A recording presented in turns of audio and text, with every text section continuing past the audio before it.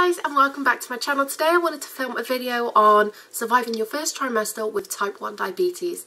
When I was pregnant, I actually never come across many of these videos, and the videos I did come across, for me, they weren't that helpful. So I wanted to make my own version of these videos and give you my ways, my tips on how I survived my first trimester, which led to me carrying and delivering a beautiful, healthy baby girl. If you don't know already, I'm coming up to a year postpartum with my baby girl, and over the past month or so, I'd say I've been reflecting and just thinking about my life and how it's changed, what things I'd maybe do differently.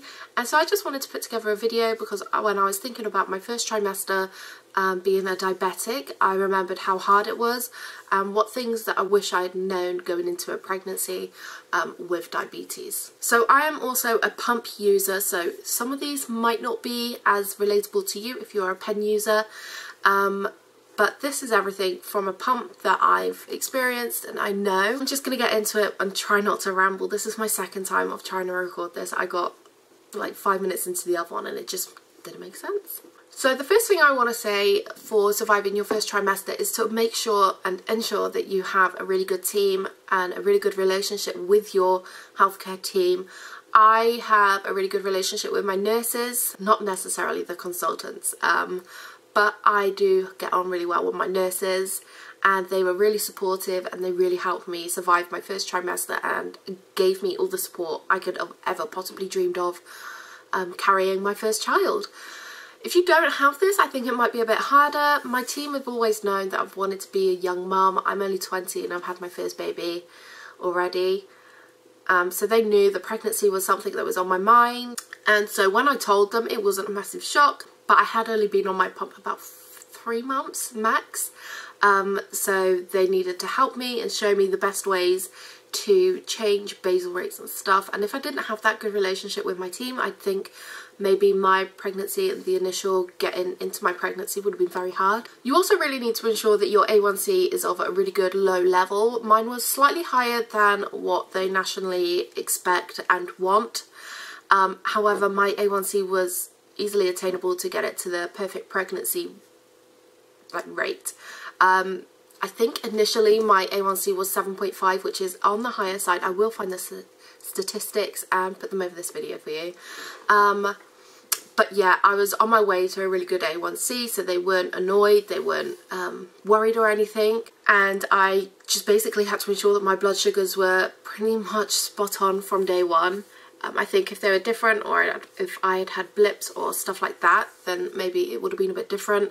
But you just really need to make sure your A1C is good. So even if you don't speak to your healthcare provider about wanting to be pregnant, which I strongly suggest you do, you need to know yourself that you need to have a good HbA1c, and if you really want to keep it under wraps that you want to start a family or try for your family, then you really need to work towards getting an A1C, and your healthcare people will do that for you. They will really help you, and I feel like on a pump it was so much easier for me to do this. Maybe on a pen it's a different story, but I haven't experienced that, so I cannot give you information on that. But being on a pump, I just needed to make sure all my blood sugars were super tight, super on target.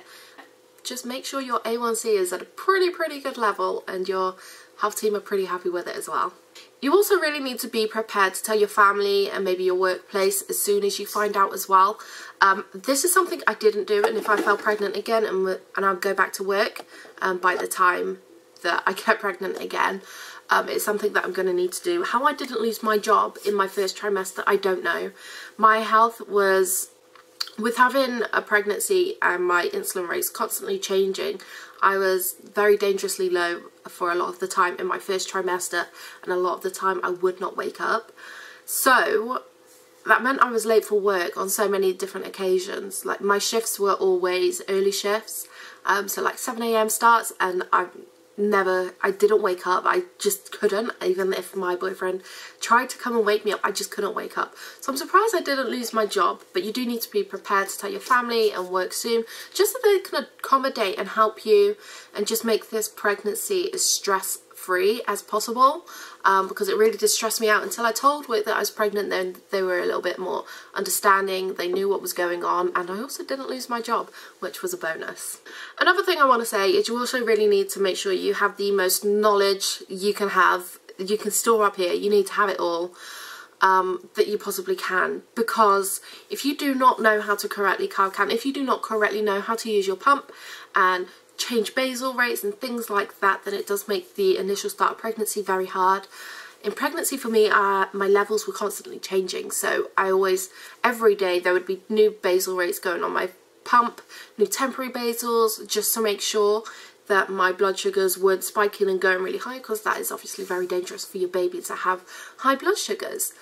So if you don't know your devices, you don't know your condition, I'd suggest maybe getting a couple lessons, booking in a few hours or sessions with a team just to really know in depth what you're doing. I've been diabetic for 17 years, so carb counting for me is basically second nature, and I've always got on really well with my pump from day one. So I pretty much knew what I was doing, and it's a good job as well because my team were 45 minutes away. You also really need to be prepared and just have a really good mindset, and just know that being pregnant is hard in itself, and then adding on another thing like your disease, making it high risk, is also going to add another stress.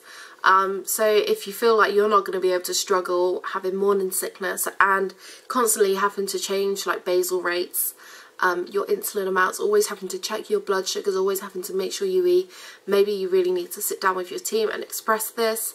There is no reason why diabetes should deter you from having a normal, healthy pregnancy, and there is no reason why it should make your pregnancy much harder. I personally didn't find, for me, it made it much harder, but I don't know, maybe that's just because that's all I know. Maybe pregnancy is easier for another person. I don't know. I never suffered with morning sickness, and yeah, so I was very lucky on that one to begin with. You really need to just make sure that you can always put your health above everything. Like, no matter how sick you feel, you need to find ways to get around it. You need to find your remedies just to make sure that your diabetes can continue to be as spot on as it can be.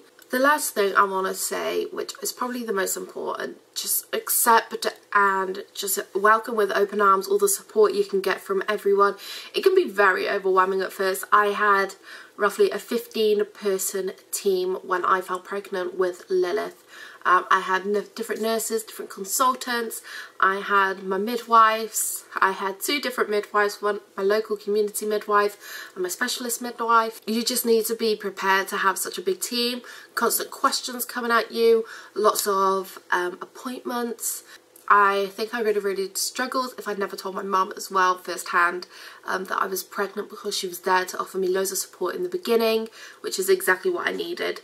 I know it's sometimes not easy, but you just need to be very aware, and you just need to know and really accept any help or support you get given, because people are only doing it for the best interest for you and your baby. So if you get like loads of people coming to you with questions and you've got loads of appointments, do not let them overwhelm you. They're all just to keep you and your baby safe. So I hope this video has made sense. I've tried to get my words out as best as I can. If you know me, you know that I can't always voice what I'm thinking. But yeah, I really hope you've enjoyed this video. If you have, be sure to click subscribe down below, put a bell notification on. I'd really love for you to join the family. And yeah, I will see you all in my next video.